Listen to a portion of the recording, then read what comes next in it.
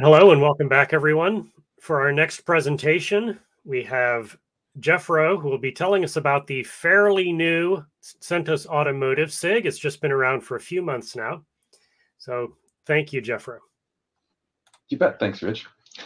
So good morning or afternoon, everyone, wherever you are. We're here to talk about the new CentOS Automotive SIG, which we are extremely excited about. And I will dig into this. This is just a quick agenda. I would like to do a quick introduction and go over the general goals for the SIG. It's going to be, we expect it to be a fairly large SIG with a lot of participation, and we want to make sure that the goals for the rest of the year and for the general goals for the SIG are well placed so that people can decide whether or not to participate. Of course, we hope you do. We'll be going over the development of a decision-making process, which we're in the middle of right now, as this is essentially a new project that is starting out, and the community standards that we want to establish. And then we'll do some technical status. We've got Rachel on, who will talk to us about our QA and build structure. And we'll talk to Al Stone about hardware support and see how that's going. And so let's just dive in. So the big question that people want to know is, why do we have an automotive SIG in CentOS in the first place? There hasn't really been an automotive presence, or CentOS hasn't really had a presence in the automotive world yet. And that's essentially the reason. We feel that CentOS is very well suited as a distro to fit into an in-vehicle operating system. As you might guess, I work for Red Hat. Rachel and Al both work for Red Hat, and a number of the early participants also work for Red Hat. This does have to do with a Red Hat initiative in automotive that was announced earlier this year. That we'll be creating an in-vehicle operating system that is functionally safe and certified through ISO 26262. Where we want to do all the work for that is in public, because that is simply the way that Red Hat operates. So CentOS seems to us to be absolutely the best way to do that. And we'll go through our contribution model in just a few seconds. But really, that's the primary reason for us. We just want to make sure that we are completely transparent about that. We're very glad that the first few meetings have had a number of other organizations on. And so there is clearly a lot of interest in doing an in-vehicle operating system, Linux-based, using a distro. And so that's really the main goal for the SIG. We want to have this to be a focal point for working with other upstreams. We anticipate collaborating with all existing operating systems in automotive, or at least all of the ones that we are able to collaborate with. There's certainly a lot of proprietary work done in this space, but there's been a growing number of open source efforts, particularly Linux, and particularly since the advent of automotive grade Linux from the Linux Foundation back into 2013, I believe. We anticipate using the SIG for the public development of proofs of concept of using distros in the automotive space, including a variant of CentOS specifically for automotive. I'm not going to say that you could simply download this and load it into your Sentra or your Dodge or whatever, but the idea is that we would have this available as a public test bed and a place for people to do some exciting work in public, test it out, and to basically go through the open source process for automotive in the context of a distro. We also, and as I mentioned earlier, this will be an upstream resource and a primary test bed for the Red Hat in-vehicle operating system. That we don't have a release date on that yet. It's in development, and this is the way we want to develop it. So in general, the goals for the SIG specifically are to create, collect, curate, and collaborate on open source automotive software. We plan to work directly with all of the upstream projects related to automotive, using automotive as an edge use case. Currently, a lot of efforts use the car essentially as a group of embedded systems that are interconnected. And we have a slightly different vision for the car. We really would like to see it as we tend to see it as an edge device in the same way that a lot of complex systems are edge devices. They do a certain amount of compute on-prem in a car, essentially, on the premises of a car, and have a strong connection to the outside world, up to a cloud system, perhaps. And then we also talked about creating a CentOS variant. We do want this variant to be based on CentOS Stream. We're very keyed into the Stream process. The variant will have a regular release schedule that will be determined by the participants as we move forward. And of course, it'll have a manifest also determined by the SIG participants. So the people who come to the SIG meetings are the ones who will decide what kind of content goes into this variant. I'm just about to turn my camera off again accidentally. So I think that this slide has been presented once or twice during the dojo. This just goes over the RHEL development process through CentOS Stream, and where RHEL fits into this, and how the upstreams flow, I guess is a good way to put it. And what we are doing is kind of injecting automotive into this. So right down here is the automotive SIG, and the output of which will be the automotive variant. And the results of this will also simply be upstream to RHEL, and then thus upstream to the Red Hat in-vehicle operating system as that continues to be developed. I think I can make these slides available in public. They're actually a variant of them that we've already presented within the SIG. So I'll make these available after the talk. We talked about the general goals. One thing we didn't develop is that we covered very extensively in meetings is the need for stickers, and we want to thank Rich for his dedication to stickers in the process. Specifically for the rest of 2021, which is rapidly getting toward the holiday season, our goal is mainly to build a foundational community from the ground up. We want to establish good working relationships among all of the participants. We're very glad to see the number of participants who have shown up so far. We intend to do outreach and encourage others to join and to make this a true open source project. We do not want this to be a closed system or an open source in name only kind of a thing. This is a real open source process with real outputs. We intend to create robust community guidelines. We're in the process right now of developing a contribution guideline. We've discussed at the last two meetings whether or not we should have any changes to the code of conduct. Of course, as a SIG, we are subject to the CentOS code of conduct. We're very happy for that. Rich and Bex and everybody have already gone through the process of developing that code of conduct.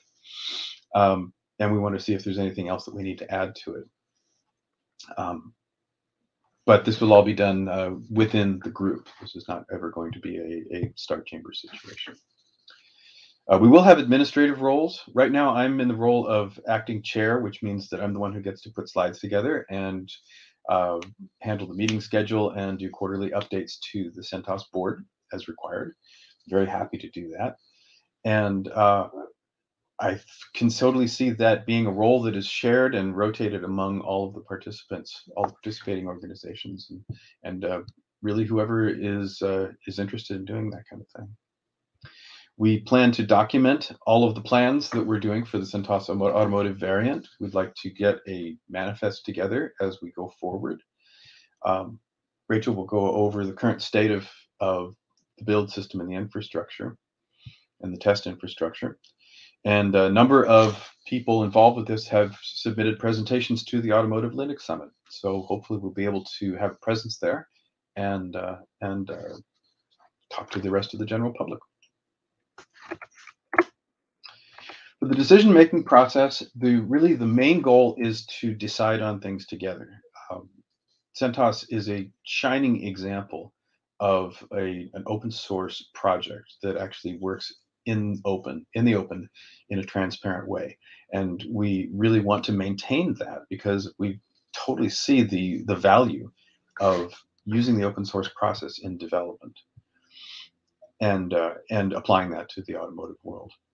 We do want to find a real chair in early 2022 after we've gotten a few months of effort underneath, and maybe getting some builds running, getting the infrastructure going, and getting some documentation up. And once we do that, we can really focus on governance and moving forward. We would obviously do the contribution guidelines. They require a contribution process, and we really want to make sure that all hands are on deck for it. So as far as community standards that we've been developing so far, communications are obviously one of the main things that we're doing within this SIG. Asynchronous communications, we've got the automotive SIG mailing list and also the CentOS Dojo mailing list. We encourage people to use both of those. And in fact, we'd like to push as much to the CentOS Dojo mailing list as possible. The automotive SIG mailing list will be specifically for SIG business. But if there's anything that applies to CentOS in general, it belongs on the CentOS Dojo. We have synchronous communications over on Libera Chat. We've got an IRC channel all to ourselves. It hasn't been really active, but I would love to see that change. There's a number of us who simply stay logged in all day, so pop in and say hi. There's a link here in these slides, but it's very easy to go to. You just go to libera.chat and log in, and once you're there, you can go to the CentOS Automotive. I think it's # CentOS Automotive right here. Channel. We do have periodic in-person meetings. There's a monthly formal meeting. You can contact me if you'd like to be on the invitation for it, but it is an open meeting, and we publish it about a week ahead of time. It's on the wiki is where we publish the shared notes for that. And we publish those about a week ahead of time so people have a link. We also have that happens about every 4 weeks, and about every 2 weeks we have a monthly office hours, or on the alternate 2 weeks, which is a much more informal meeting. There's no agenda. We've only had one of these so far, but it was very successful. I think we had about 32 people there, and we just get together to talk about automotive things and the things that are going to be happening in the SIG and general news, and we expect to continue that. It's in addition to the IRC channel and the mailing lists. We talked already about the code of conduct. And again, I want to continue to hammer this home. All policies within this SIG will be determined by the community, will not be driven by any one particular company.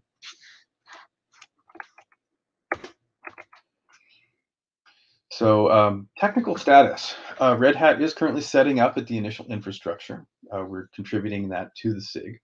It's going to be under GitLab. We had some discussion about that and settled on GitLab. Be the initial CI/CD system. The initial code contribution drop will be essentially the build artifacts from Red Hat. Red Hat will also be contributing QA resources, which Rachel can talk about in just a few minutes. And then, actually, I think in the next slide. And then Al will be covering hardware support. We've got a number of ideas about which hardware to support. We are aiming towards an ARM64 platform. There's been a number of contenders for that, and a lot of discussion about what hardware we should support and what features within that hardware. So Al can cover that a little bit. And I don't know if I'm talking really fast or if I'm that, but if Rachel, if you are around, I think we can get you hooked up to take over for me. Can you hear me? Yes, great. Okay, great. So yeah, hi everyone. I'm Rachel Sibley, the QE lead for the automotive program. So we're basically for the test coverage. We're having discussions that are related to both the certification process and some engagements with a few proof of concept customers. It's helped us better understand where our gaps are related to both our processes and test coverage in terms of safety. We're actively reviewing existing tests and making improvements to better address the use cases and potential hazards that could happen in a car. So for some time now, we've been engaged in the public-facing GitLab CI by contributing changes related to build system improvements in order to make it more scalable, in addition to new test coverage that would run on top of the build images. So we're evaluating different failure scenarios using containers for isolation. The test coverage is meant to verify if containers are sufficient for isolating misbehaving applications, which could potentially interfere with a critical safety application. In addition, we are in the process of automating new test coverage related to measuring boot time performance. We're going to be pushing this to a visual aid where we can gauge the performance over time. To start, we're testing in VMs, but eventually we'll tie this into real hardware, which would closely resemble what we would see in a car. Right now it's triggering off of CentOS stream builds using a manifest based on RHEL for Edge to build a sample image, but there are plans to extend this to the SIG. So we're still very early on in the process and continuing to review and make improvements for test coverage, so more of this to come. And it's CentOS Stream 8. Yes. Neil's question. But yes, we want to move to CentOS Stream 9. That's in our plans. Okay, that's great. I didn't see the question. Excellent. There's a Q&A box. I hadn't even noticed. How about that? So before we get totally into Q&A, that'd be great. Let's jump over to Al. Al, are you around? There is a blue button, I believe, that you would need to click in order to share audio and video.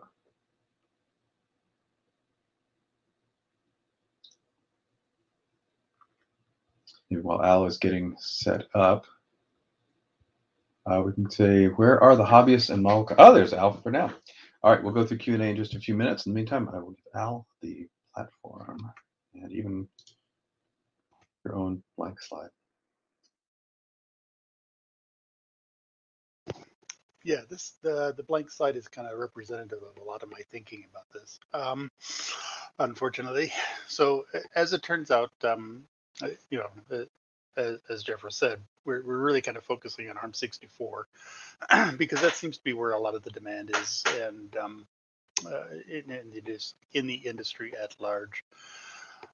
But there are so many choices there. One of the issues that we're running into is just chip availability in the industry at large. So, for example, one of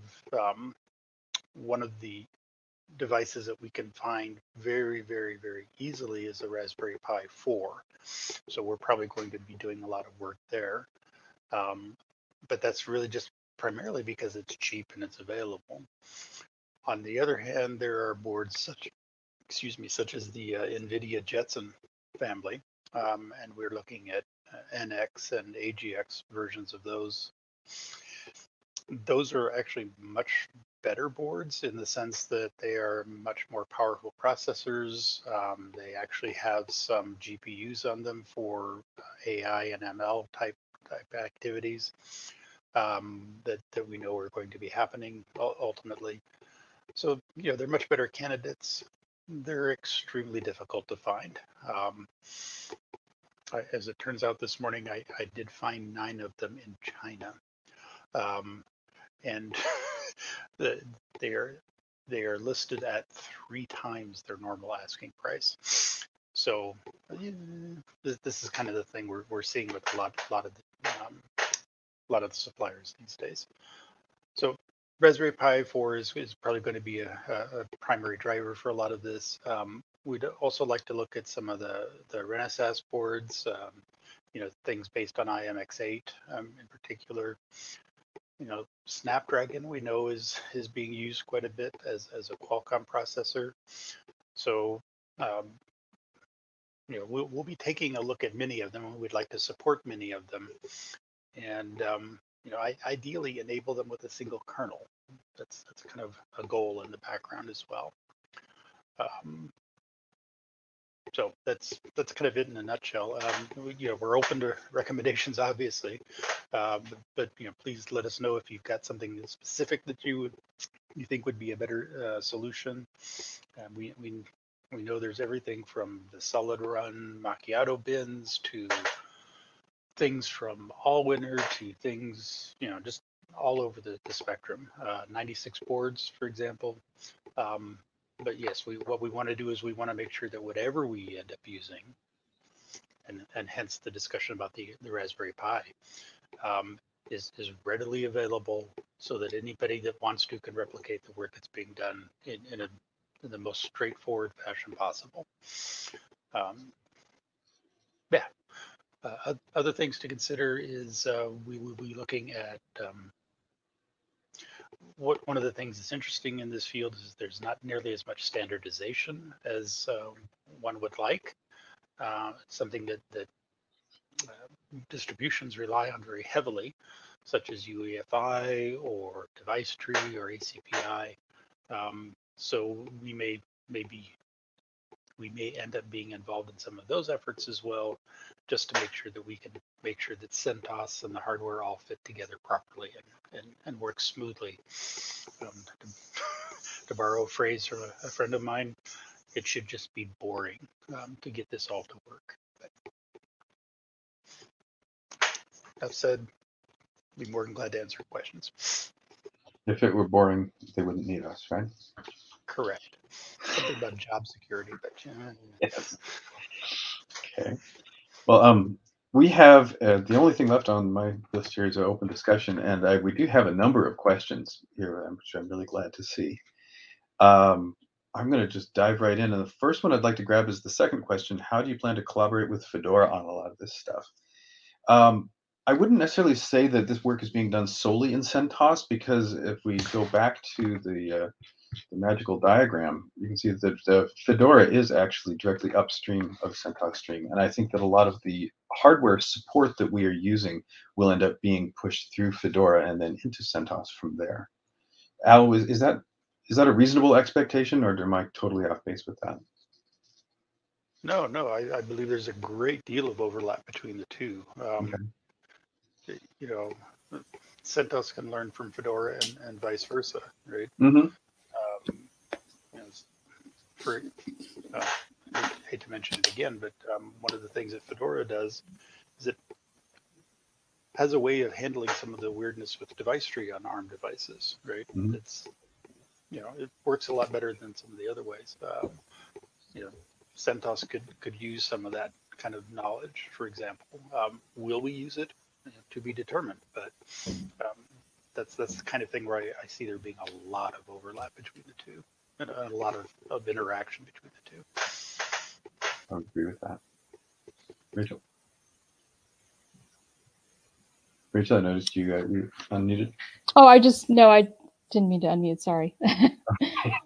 Okay. Just ignore me. Oh no, feel free to dive in. One thing I would say is that the reason that we chose CentOS rather than Fedora for this is simply because the stream process seemed to be more appropriate to what we were doing. I would love to see some more automotive work being done upstream in Fedora as well, and totally open to that.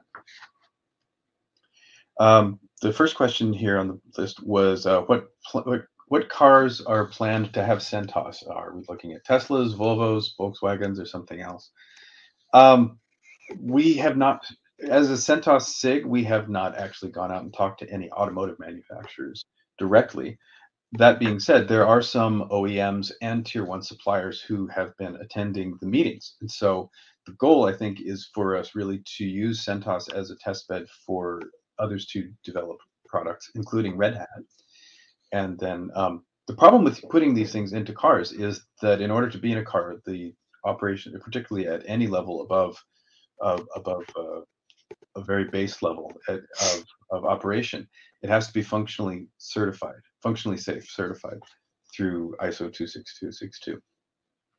And that is really difficult to do in general, but it's particularly difficult to do for an open source project.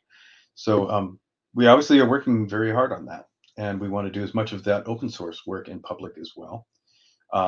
to that end, Red Hat is a board member of ELISA, which is Enabling Linux and Safety Applications. It is a project underneath the Linux Foundation. We will be doing the work that we do in large part within the context of ELISA, and I would encourage anybody who's interested to attend the ELISA workshop coming up in November. We will definitely have some presentations there.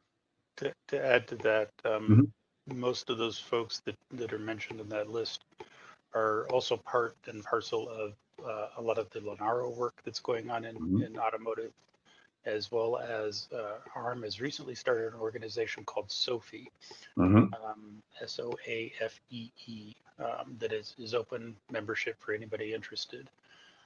And service-oriented architecture for edge environments. Ooh. Yes.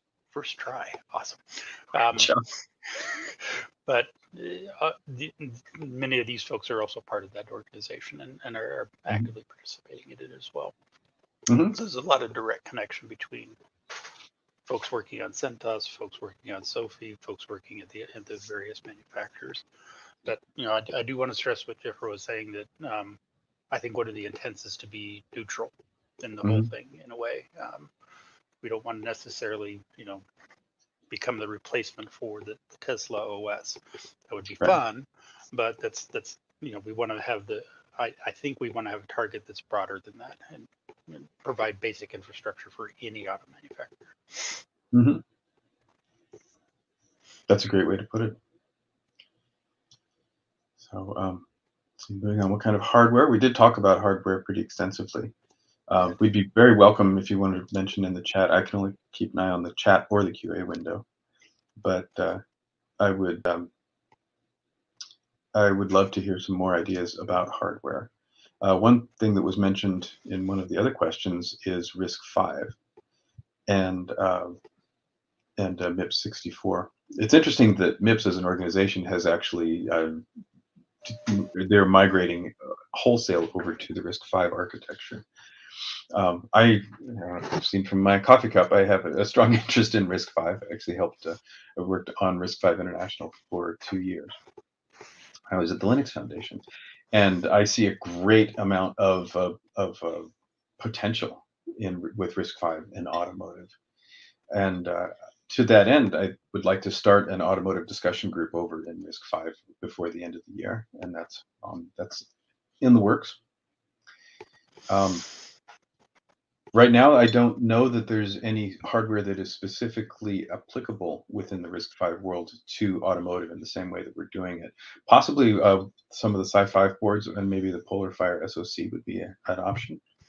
Might be something that we could look at. I know that those boards are supported within Fedora. At least there is I know that the PolarFire is. So yeah, there's definitely some options there.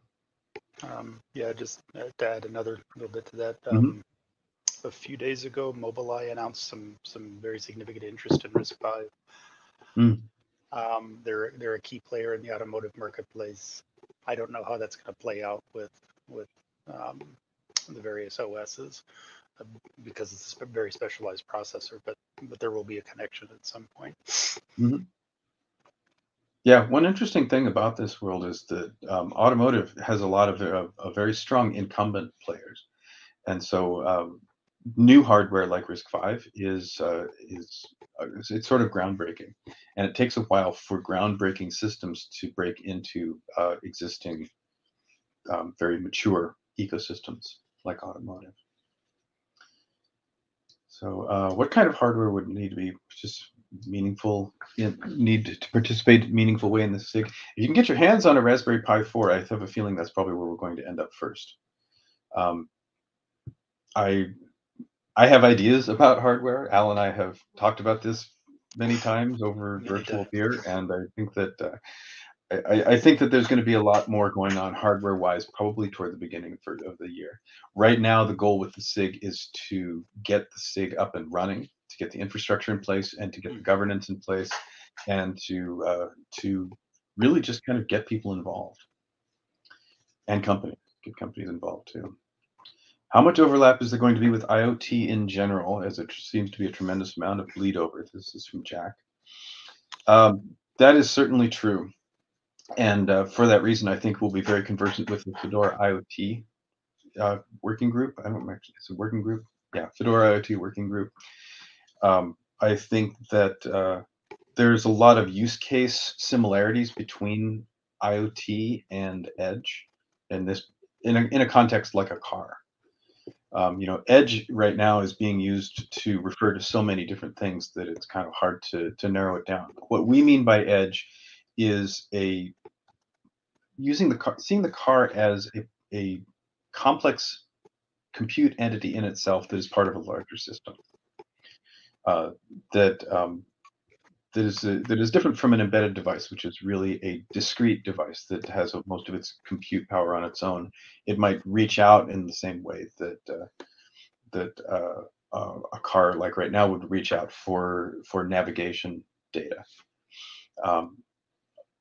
An edge device would probably still reach out for navigation data, but it might be able to make some decisions about that data on its own. Right now, I mean, this is what the experiment part that's down here in this tan box is really all about. The idea is that we will be experimenting and figuring out where the boundaries are between automotive and IoT and edge, and going forward from there. In addition, with the test coverage, we set up the namespace in something called Edge because we wanted to be applicable to IoT and Rail for Edge, because I know a lot of the test coverage will be applicable there as well. So we didn't want to have forks of tests that would diverge. We wanted to have everything in the same place that could be useful in all of these different scenarios. Yeah, and again, I think one of the places where it's going to blur a great deal is in the automotive space. They are using some very beefy processors, 8, 16, 32 core machines that you would just never have thought of putting in an embedded device. So, right. Yeah, it's kind of a slightly different world, but yeah, the overlap is big. So, embedded, I may just get away with one small Cortex M processor, but in automotive, we're seeing things like on the NVIDIA board, where there's an 8-core ARM64 unit, plus the GPU for AI, plus image processing, and it's all that big. Right. And uses remarkably little power. Oh my gosh, it's awesome. Yeah. Yeah, that's one thing that is actually very different now from automotive even 5 or 10 years ago. And of course, the development cycle within automotive takes 5 years through the functional security and everything else, supply chain issues. One of the big differences is a consolidation of devices from discrete MCUs or ECUs within the car into doing these workloads from a single point. And doing them sometimes in containers. I know that there are a number of automotive solutions now that use containerized solutions. This is all brand new. I mean, this is all literally within the last 5 to 8 years in automotive. And it's exciting to be part of that. And that's one of the reasons why Red Hat, at least, has made a choice to move towards automotive, because we see the benefit in that. And we certainly see a crossover within Red Hat's product line and within just the way that we think. I mean, there's certainly, I think, a big opportunity for open source, because there's been so much development in open source over the last 10 years or 15 years on this. 15 years ago, Kubernetes didn't exist and Android was brand new, to put things into context. And that's only been 2.5 development cycles for a car. So that part is really exciting. Neil asks, where are the hobbyist and model cars? That's a good question. If I can bring this one up, this is my one that my son created. An old. He works in. Another one. There we go. So we got some. Neither of these, I think, probably has a whole lot of compute on board, and certainly don't need navigation. Yeah. So a couple of very interesting sites to go check, Neil. Are waveshare.com, and Waveshare does both an NVIDIA and a Raspberry Pi supported version And both of those are that's meant for autonomous driving. Now it may not go very fast, but it is supposed to be autonomous. The other place to look at is a place called f1tenth.org. So F, the number 1, tenth.org. That's kind of like a semi-professional racing league of custom modders for RC cars that, man, some of them have some pretty nice processors on top of them, things that I wouldn't mind putting in my own desktop or server. And then the other one that's pretty funky and kind of my personal favorite is one called donkeycar.org. It's basically a grounds up, a grassroots type organization out of Oakland, California that does some pretty amazing things on a shoestring. And so you can actually order pre-printed parts that you just attach to a vehicle and plug your Raspberry Pi on there. And again, all open source software. So, have fun, right? Mm-hmm. It's amazing. It's a long way from seeing some of the early robotics. Mm-hmm. I remember going to Maker Faire, probably it must have been 12 years ago, and there were self-driving cars that were driving around on our ankles, and they were simply programmed to use their sensors to avoid running into people. That was their only goal, and they did an extremely marvelous job. And that was a while back. Right. Neil also asks, does this mean CentOS Stream and RHEL will finally get support for the Raspberry Pi 4?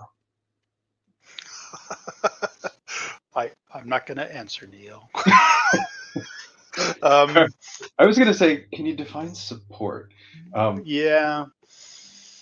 I will venture out and say I would expect it to a certain degree. I would expect that the output of the automotive SIG will probably run on a Raspberry Pi 4 if that ends up being the hardware of choice, and that if you want to ensure that happens, please come to the SIG meetings and help us work on it. Yeah, that's a really good way to put it. And because this is community work, it's really kind of what the community decides to do, right? Which is very different than the commercial RHEL product. Mm-hmm. Exactly so. Jack asks, can anyone speak a little bit about the rationale of having the SIG be automotive focused and not just a general IoT SIG? That's a good question. I have been at Red Hat for just over 6 months, and my focus when I came here was automotive, and still is automotive, and so that's really the lens that I've been looking at these things through. And to be completely transparent, automotive is a product line that Red Hat is pursuing, and IoT currently isn't in terms of specific IoT products. So that's really the rationale for Red Hat to be involved with this automotive SIG. Personally speaking, as a longtime embedded and IoT developer, technical writer, and community manager, I would absolutely love to see a CentOS IoT spin, just in the same way that there's a Fedora IoT spin. And I would love to see work going on in both projects that eventually migrates into products for Red Hat and any other companies that decide to use it. So, and I certainly don't see there's any problem with that. I think that it's that's a nice thing about an open source project, is that it is wide open, and if you have an interest in it, you can come and bring that interest in and get people working on it. So yeah, let's do it. I'm down. Let's talk about starting an IoT SIG if you want to. Send me an email. I'm Jeffro at redhat.com, by the way. Jefro at redhat.com if anybody wants to chat about any of this stuff. We have an anonymous question. RHEL has historically shied away from supporting device tree-based ARM hardware in favor of UEFI, which has very little adoption in the ARM space. Is this changing now? I'm going to leave that one to Al. Yeah, I figured you would. I was really actually just kind of waiting for when this would show up. So let's distinguish UEFI versus U-boot and then ACPI versus DT. So U-boot and UEFI, one of the things that we see happening even in the IoT world and the edge world is the ARM system ready program is moving things in a way that is very similar to what happened with ARM server. So with ARM server, we insisted on standardization because, again, we wanted to make things just absolutely dead boring. And I will not lie. I did a very happy dance when the first ARM server installed RHEL out of the box, completely untouched, right? Standard bits. So that was what we were aiming for. UEFI and U-boot through the System Ready program are being forced into, not being forced into, I shouldn't say that, that's not correct. The certification under System Ready allows for a UEFI interface to the firmware. So whether it's U-boot or UEFI, nobody really cares, right? You could write something in Rust if you wanted, go nuts, have fun, as long as it presents a UEFI interface. And ARM System Ready is actively pushing that. Interestingly enough, the RISC-V folks are copying a lot of that sort of standardization as they move along. So for that part of the firmware, yes, UEFI is probably going to be there, and it's probably going to become more ubiquitous than it already is. For DT versus ACPI, it's a different thing, and we need to be very clear about what OS or what distribution we're talking about. Will RHEL ever go to DT? I seriously doubt it. RHEL is a commercial enterprise level OS, and until Red Hat decides that they want to actually push that into the edge or into IoT, it will be UEFI and it will be ACPI. Those are the standards. Those are what makes life good for everybody. That's what we will do. Now, in the CentOS SIG, in the CentOS distribution or Fedora distribution or Open Embedded or anything else, DT could be a player. And one of the interesting things is there is much more work in going on standardizing DT than there has been in the past, for precisely the same sort of reasons that we standardized on ACPI in the server space. It just makes it easier for vendors to know what to do and how to do it.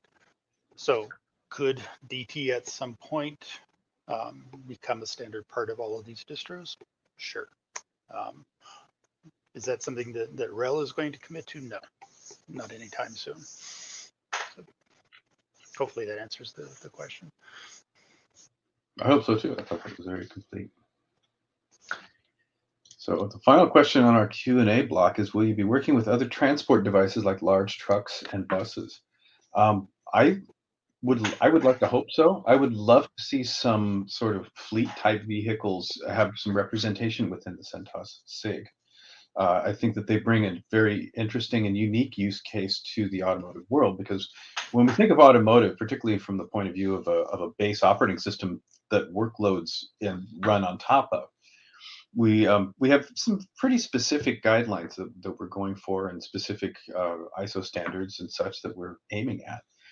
But certainly the truck networks and the bus networks, they have a much more let's say robust, but probably I would actually really the word I'm looking for, I think, is standardized way of doing things. A bus takes the same route every time.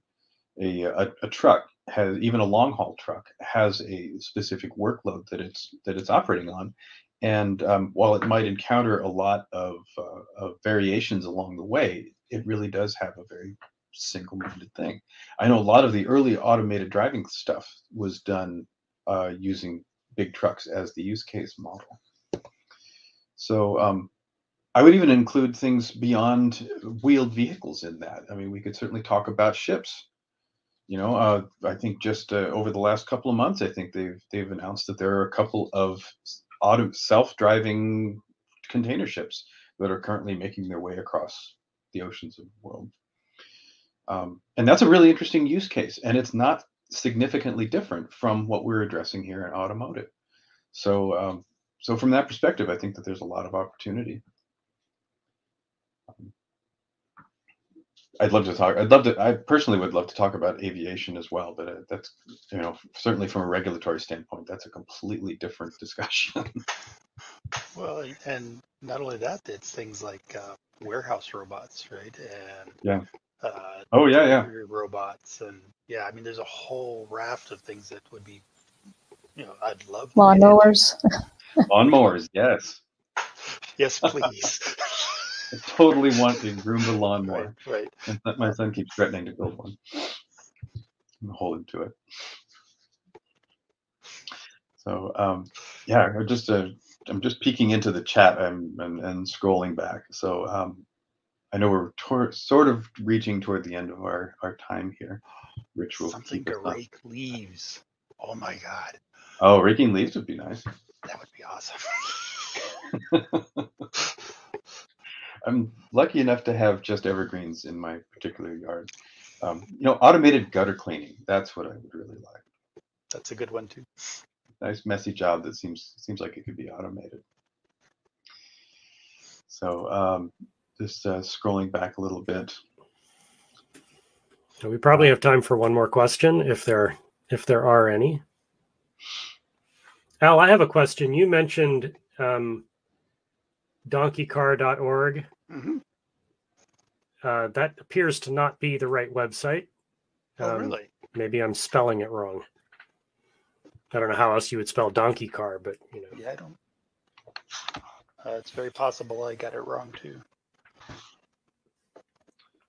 I've got donkeycar.com. Yeah, donkeycar.com. All right, there we go. I'm sorry. Yeah. My apologies. Yes.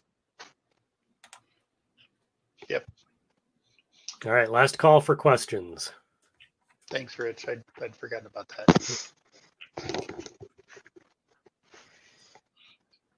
So as there appear to be no more questions, thank you so much, all three of you, for this great presentation. Thank you, everyone, for all of your amazing questions. And yeah, thanks a lot.